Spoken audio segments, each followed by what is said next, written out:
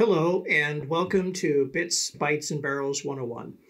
My name is Jeffrey Cann, and I'm your resident instructor and expert on the impacts of digital technology on the oil and gas industry.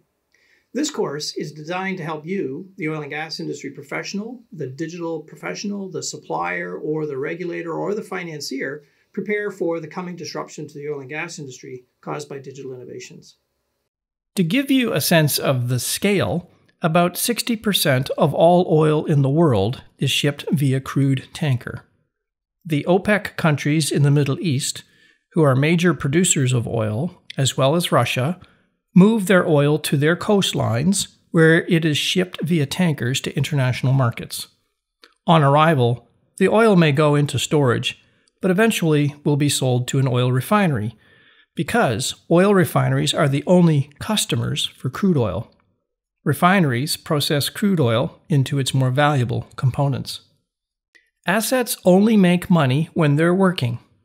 Therefore, keeping them busy and at a maximum possible capacity with the right performance curve and the lowest possible energy use with the least amount of labor is how the industry makes money.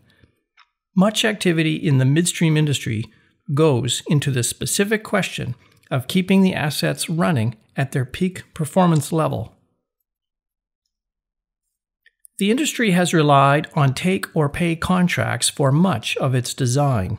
These contracts can cause problems in the long run when there are either changes in demand for fossil fuels or there is a shift in the customer profile. We now face the possibility of transportation shifting over from gasoline to electric. The installation of sensors, or the Internet of Things, as we add them to pipelines, tanks, and rail cars for processing equipment, allows us to have greater visibility to the cargoes as they work their way through the system. First is the potential for autonomous and unmanned operations.